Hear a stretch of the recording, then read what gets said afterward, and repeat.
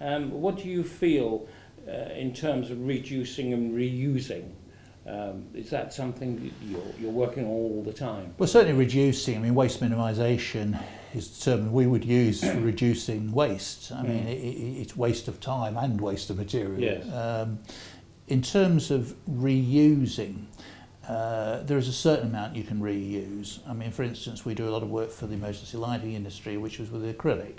Once it's printed, you cannot get the print off and still have a reusable panel. Yeah. So that those panels go away for reprocessing. So they're not thrown to landfill or anything like that. They are recycled. Yes. But we can't actually do it on site.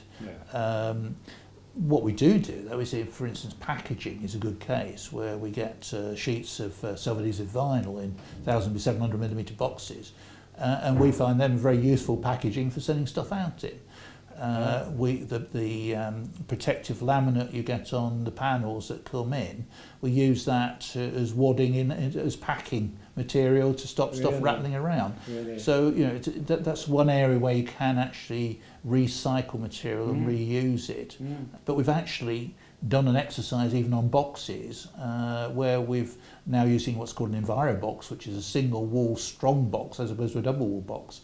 Saved us a lot of money, but it's also 30% less environmental impact than the original boxes.